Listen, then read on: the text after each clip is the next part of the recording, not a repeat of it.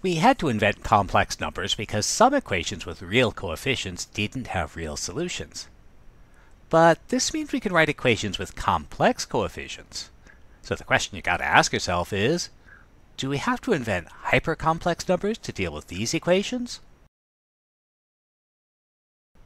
Unfortunately, the answer is now, we're going to claim the following. Everything you know about polynomial arithmetic for real polynomials is true for polynomial arithmetic of complex numbers.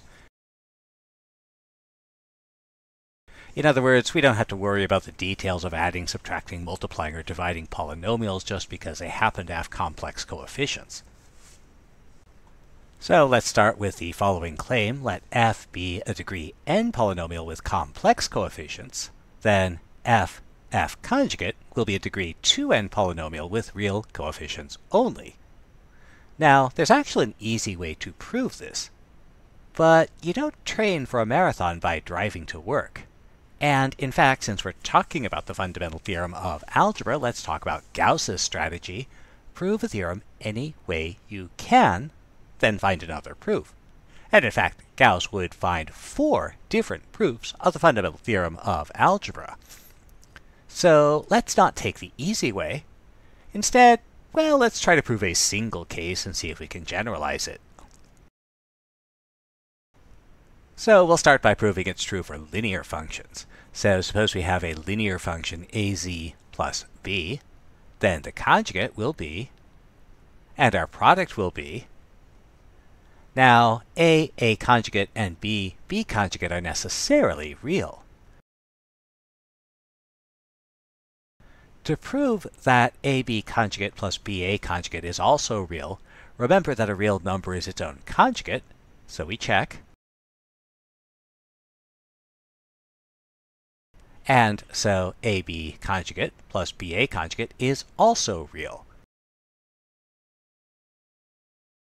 And so we know the statement is true for polynomials of degree n equal to 1.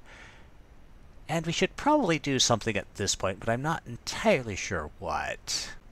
Well, we'll leave it for you to figure out.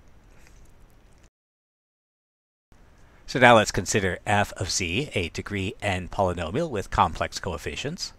The product f conjugate will be a polynomial with real coefficients, so its roots will be real and complex numbers. So the roots of f must also be real and complex, and we're done. Or are we? So we need to show that the real and complex roots of f conjugate include all the roots of f. So let's consider any root zi.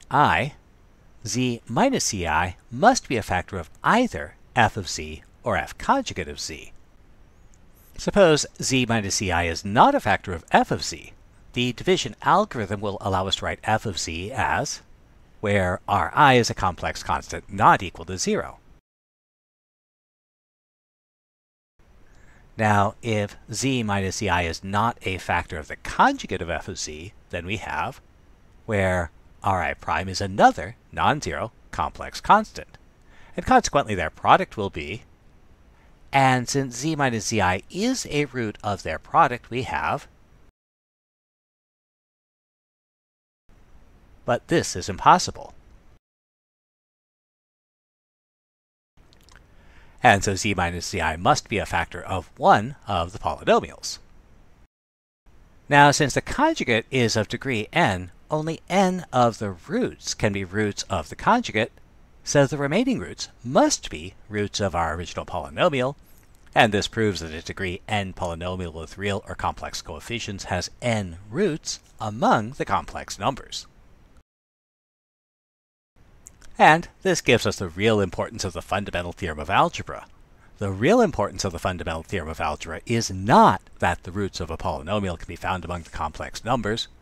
Rather, it's that there are no higher orders of numbers. Any polynomial equation you could write using complex numbers has all of its solutions among the complex numbers. We say that the complex numbers are algebraically closed, and there's no need to invent a new type of hypercomplex number.